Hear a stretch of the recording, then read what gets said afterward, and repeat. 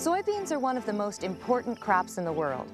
Billions of people and animals depend on them in one way or another. So when the fields aren't producing well, it makes sense to try to figure out why. There are a lot of diseases that affect soybeans. One field can have a different problem than the field next to it. The same field can have one infection one year and something completely different the next. And to make things even more complicated, plants can have more than one infection or disease problem at any given time. With so many variables, how do we pinpoint the problem? Let's talk to Clark McGrath with Iowa State University Extension and Outreach. So to pinpoint problems in soybean fields, the big thing is to get out and scout the field and look for the problem plants in the field, whether it's in a pattern or it's just specific areas or field wide. But the big thing is we have to look at the plant top to bottom. We look at the new growth. What's it going to tell us? Does it have disease, insect feeding? Is it malformed from some sort of chemical application? Then we look further down the plant. In the middle of the plant, that tells you what happened a few days ago, a few weeks ago, depending on how old the plant is. We go on down to the stem. We look at the stem. What do we see there? Is that going to give us any clues as to what's going on? Sometimes we may cut the stem open late in the season to see what's inside of it. And then we look at the root system. Does it look normal, healthy, or does it have signs of disease or any sort of other issues that just don't look right? And really the bottom line is, as an agronomist, you can diagnose some of these things in the field, and a lot of these things, they look like each other. There's a lot of mimic out there. So we may send it back to the plant disease clinic and let them do the final diagnosis for us.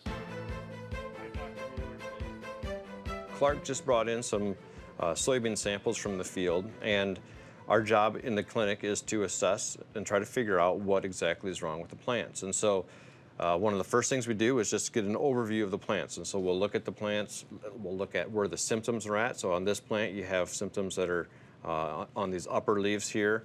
We have a different plant here with a different type of symptom. So we have different things going on, and we're trying to figure out what exactly it is. So when Clark came in, I asked a lot of questions, and he filled out this form and has information about the recent weather in the field. It has information about what herbicides have been sprayed, other field activity that's been going on. And so we can use that information to try to help sort of hone in on what the problems are on these soybean plants.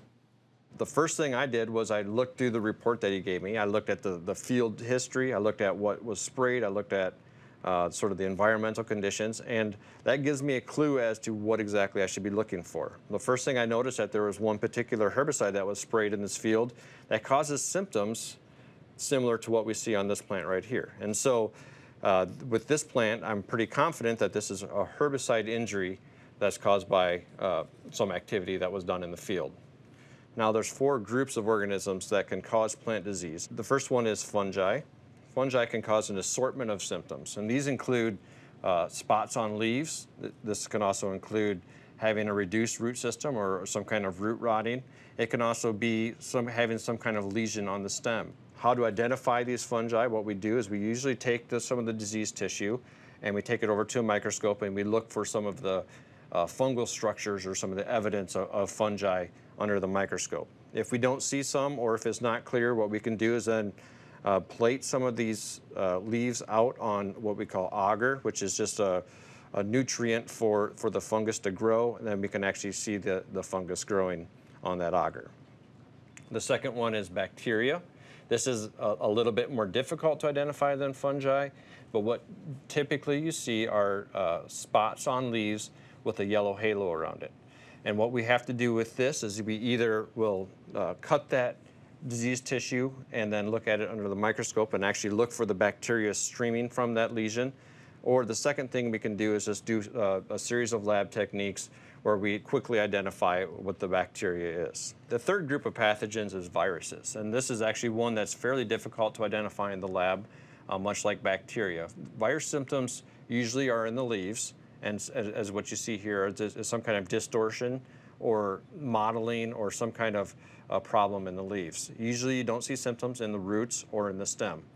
To identify viruses, what we do is you collect some of the diseased tissue and you can take it and do a series of lab tests that are specific for viruses to identify what virus is causing that problem. And then the last one is nematodes. And what we have here, we do see some above ground symptoms with nematodes. Usually it's some kind of yellowing or even smaller leaves, so stunting and yellowing of the plant. But most of the activity happens in the root system. And so what you're looking for are either direct evidence of the nematodes, and sometimes you can see that on the roots, or the second thing you can do is process the soil and then look for the worms, identify those worms, and then you know what was feeding on the roots. With so many people and animals depending on soybeans for food, it's important to diagnose the disease correctly. That way, we can take steps towards treatment and prevention.